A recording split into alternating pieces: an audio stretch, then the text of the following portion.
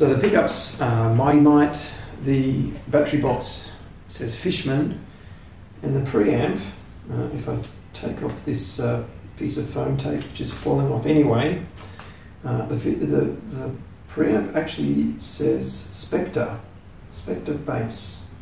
So I presume that means Stuart Spectre. Either that or maybe the baddies in the James Bond film. I don't know. I think the battery box is original because it's got some orange Berocca lacquer underneath it. The pickups, I'm not sure, but clearly someone's had a go at installing this preamp. It actually works and it actually sounds fine. But it's all pretty amateur. We've got all the wires held together with this twist tie, which looks like something that has come from a loaf of bread. We have soldered connections with masking tape on them. They are soldered okay.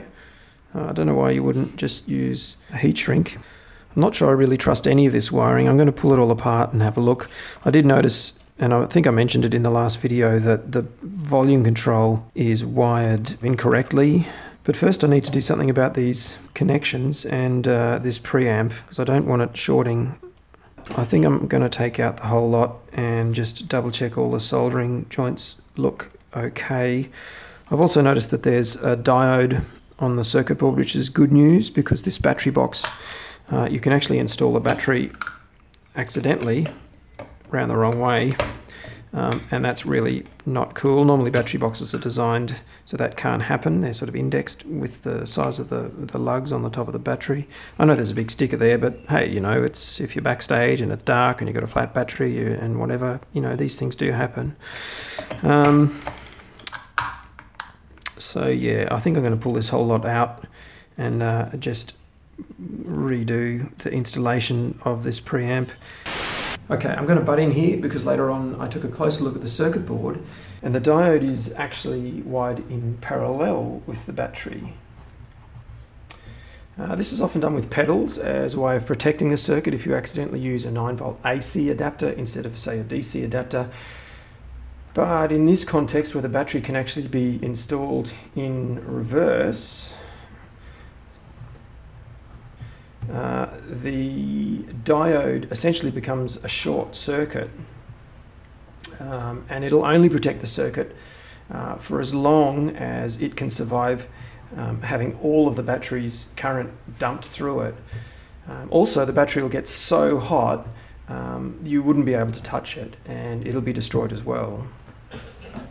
I've never actually tried shorting a 9-volt battery with a silicon diode, but I'm guessing if the diode popped first and failed to an open circuit, then whatever was left of the battery voltage would go on and destroy the op-amp in the circuit as well. With a battery snap or a well-designed battery case, the chances of keeping the battery reversed while you go and plug the base back in are extremely slim, of course. But if you really want idiot-proof polarity protection, a diode in series with the battery is a much better bet. I'll talk about this a bit more when I go and design the new preamp in a future video. So, back to the show.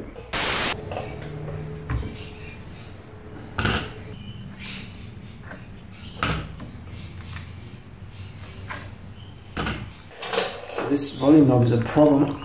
I can't pull it off.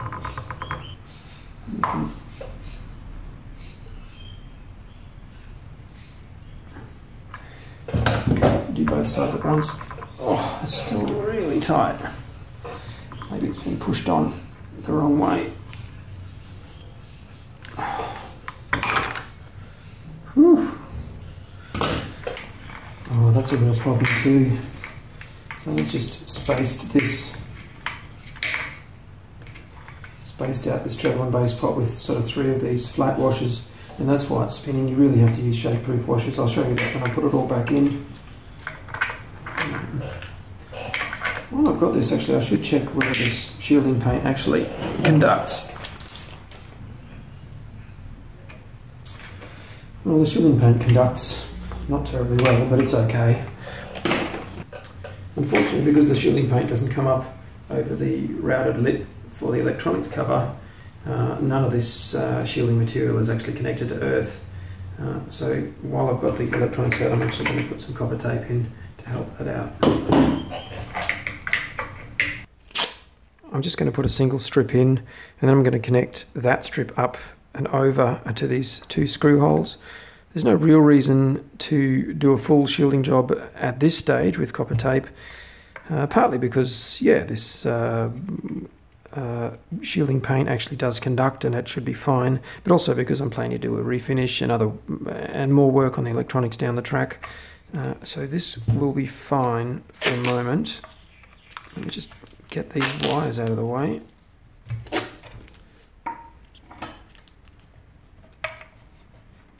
Just press that along the top there. I can actually get a sense of how big to make this.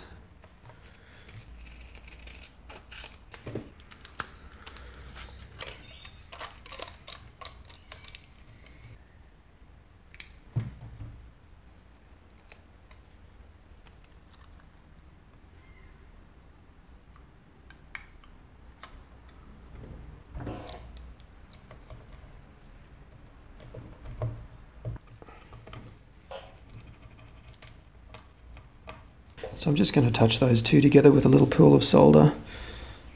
Honestly, it's probably overkill, but as a guitar wiring nerd, it just makes me feel better. And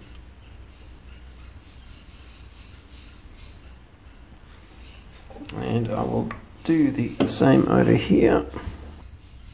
So next I just have to remove some of this excess tape from the holes. Stanley blade makes short work of that.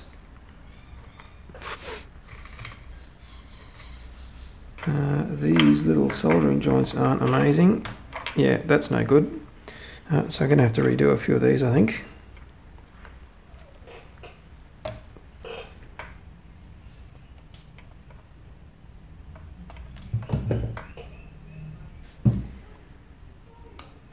Just get a piece of heat shrink, put that on, and twist these together.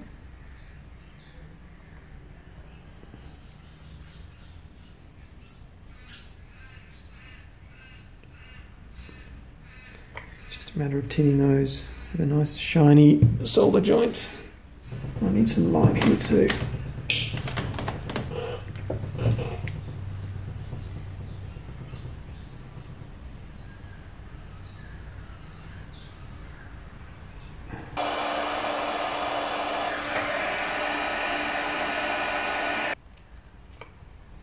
Actually, this is an earth wire and there's plenty left on it, so I'm not going to bother. I'm actually going to take the jack out and double check its soldering.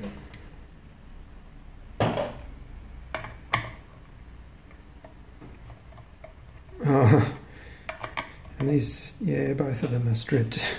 Alright, so whoever put the jack back in has stripped these two holes. I've got a quick method for filling those before I put these screws back in.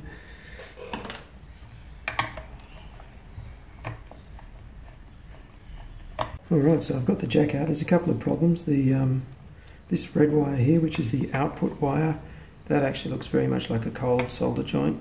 And the other problem here is that the jack is spinning, and that's because it needs a shake-proof washer on the inside, a shake-proof washer. And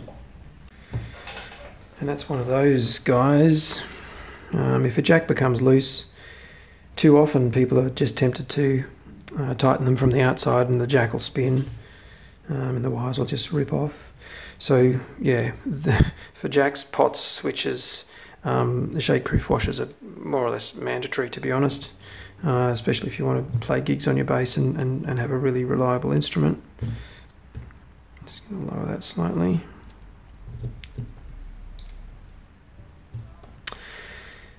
I'm tempted to put a Switchcraft jack in, but I think this is going to be okay. It actually looks like a pretty decent quality jack, even though it is plastic and these don't have a great reputation. I'm going to leave it for the moment.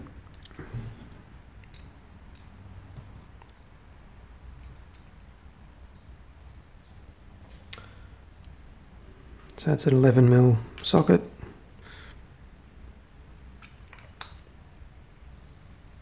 Yeah, another problem is that this football jack Well, that's what the Americans call them. They call this a football plate or a football jack. Doesn't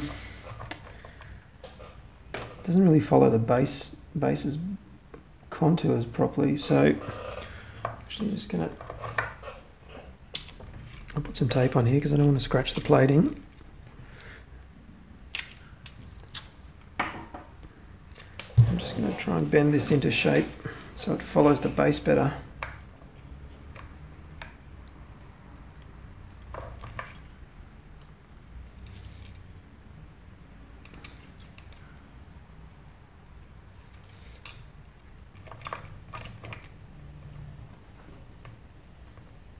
Yeah, that's a bit better. I'm also going to squeeze this lug down as well. It seems to be catching on the top.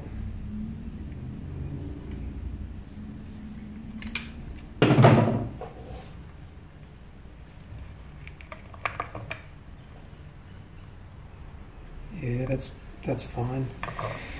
Unfortunately, I'll have to fill these holes though because they've been stripped out. The quickest way to do that is with my old toothpicks and super glue.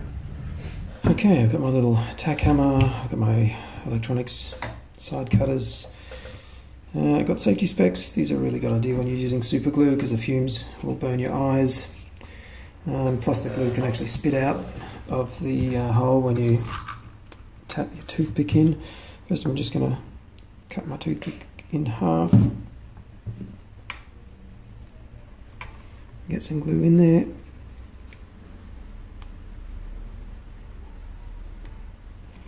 And just push that in. Cut it to about 3 or 4 mil. And then it's just repeat the same process.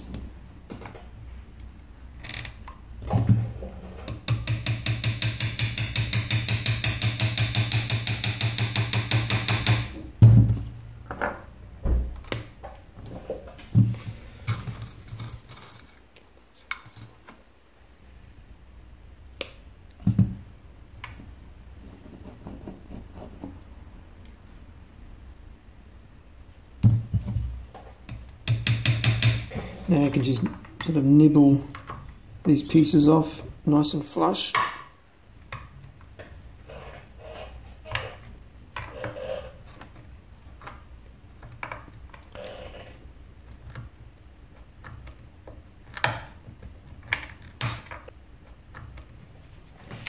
The earth connection I'm going to remove because the existing earth wire is easily long enough to go through.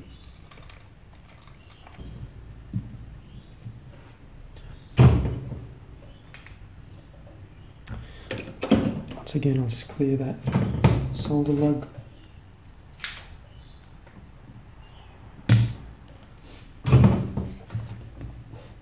Blue tack. I've been soldering since I was a boy, and I've had all sorts of different gadgets for holding wires and everything, but honestly, I'm not too proud to admit I use blobs of blue tack because it's very, very handy.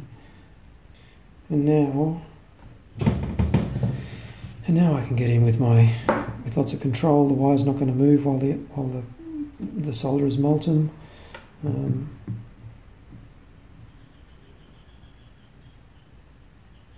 Again, I just linger for a sec to let that flux burn off. Alright, so now I can line up this jack. If I put it back in exactly the same place, you can see that you can see the hole for the jack actually just starting to emerge from behind the football plate. So I'm going to line it up a bit better than that. I also want to make sure there's a bit of space around the jack as well.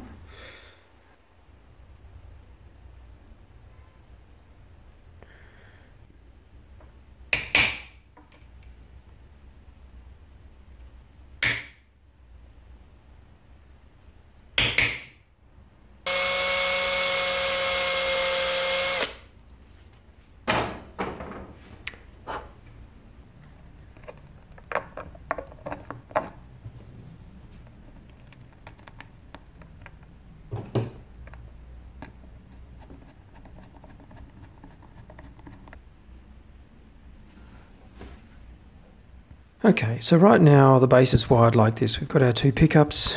this is a dual gang blend control, and this is the volume control, and you can see that the wire from the blend control is actually soldered to the middle lug of the volume control. When the volume's all the way up, these two wires are short, and you just get this value to earth as a load, and I think that one is a 250k. But the trouble with wiring a volume control like this is that as you turn the volume control down, the resistance between your signal and earth diminishes. In fact, when you have a volume control on half volume, typically with a 250k audio pot, this is about 40k. So it essentially reduces the input impedance of the preamp to 40k, and what that does is it squashes your tone, rolls the treble off, and yeah, it doesn't sound great. Normally a volume control in this situation is wired like this.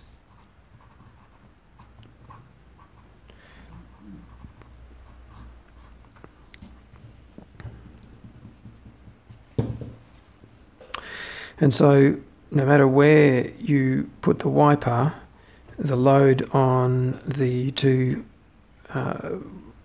load on the pickups and the blend control stays at 250k. And this is really how volume controls should be wired, and I don't really know why this one was wired incorrectly. To be honest, when you have a bass, an active bass that doesn't have an active passive or switch or a preamp bypass, you're really probably better off putting the volume control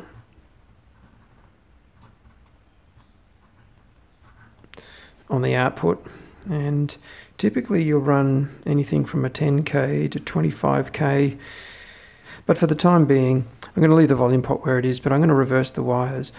But I want to show you that effect with my scope.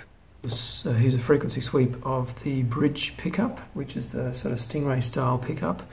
I've got the blend control wound all the way back to solo that pickup, and I've got the volume control all the way up, and I'm taking the signal from the input of the preamp. And yeah, you can see that around about 4 kilohertz looks like the resonant frequency of the pickup. So I'm guessing from that the pickup's actually wired in series, knowing what Stingray pickups how they normally behave in the treble range. I'm going to turn the volume control down to half, and we'll just compare that, I think. The grey line is the previous trace, and you can see the volume's turned down, but you can also see these lines aren't parallel. There's actually a bigger drop in the treble. So what I'm going to do is actually swap those wires on the volume control so it's wired correctly, and we'll compare that. Once again, the grey trace is the previous trace, and with the pot still at half volume but wide as it should be, you can see that the sweep of the pot has been affected slightly. The overall volume is just a hair lower, but there's much less treble roll-off around that resonance.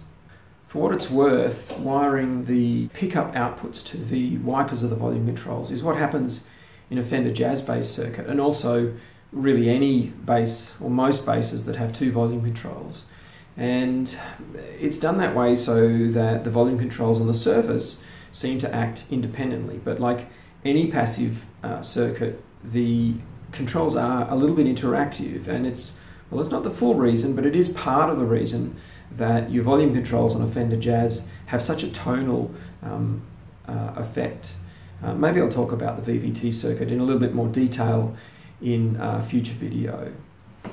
So now I think I'll rearrange these leads, and I can run some frequency sweeps through this little Spectre preamp, and we'll just work out where the treble and bass controls work. Okay, so here we've got the treble and bass controls set to their center clicks. So the preamp definitely doesn't have a flat frequency response. You can see there's a little inherent sort of bass boost, and then a treble roll off after about 10k, or actually probably a bit lower than that, about 8k, 7k. Let me save that plot, and I'll crank the treble and we'll see where that works. With the treble control boosted all the way up, yeah, it actually boosts quite a bit of mid-range. Seems to peak around about 2 kilohertz.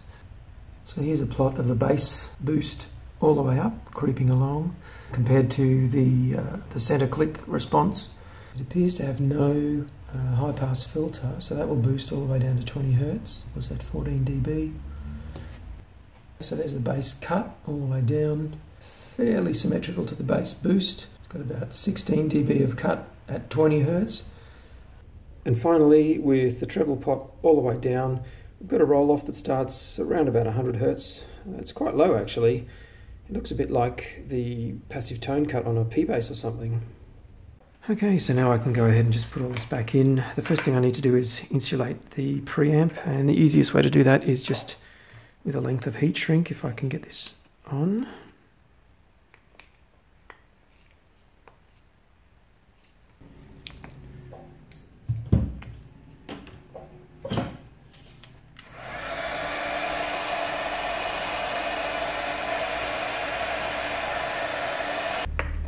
Okay, so with the nut all the way down, it's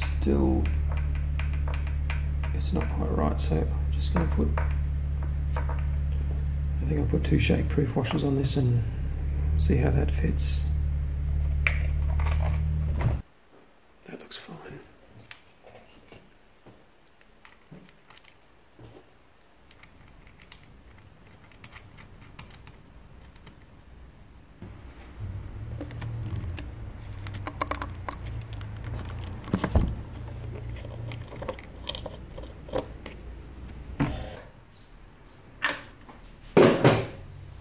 Alright, so these look okay. There's just a couple of threads showing, so they're obviously at the right height. Those shake-proof washers will stop them from turning. So now when I put the knobs on, they sit nice and flush with the body and look right.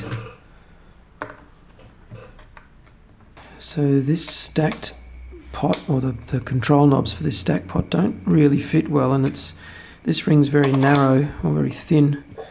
When you put the top on, it sort of sits up. It doesn't really look right, so I could file or cut the top control, but I actually happen to have another one which I think will fit just fine.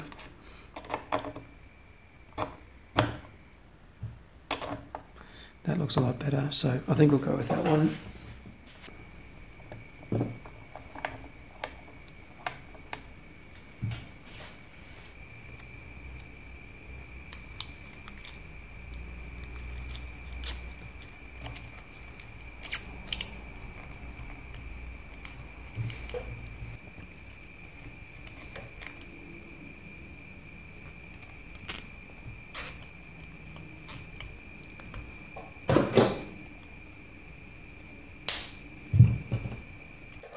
Okay, well I guess that looks a little bit better. And now when we put our electronics cover on, the shielding material on the back of this will be doing something because of these little copper tabs. So it's just about time to do a final quick test on the electronics and the pickups. But before I do, I think I'm not so keen on this grub screw being so long. So I think the grub screw from the other knob might be a bit shorter, and it's the same thread, so I think I'll swap it over. Yeah, they are the same thread, and this guy's about 3mm shorter, so I think that's the one I'm going to use. Yeah, that's a lot better. So all that's left to do really now is just to do a quick test on the electronics. Without strings, you can just tap the magnets. Just keep your volume on your amp down.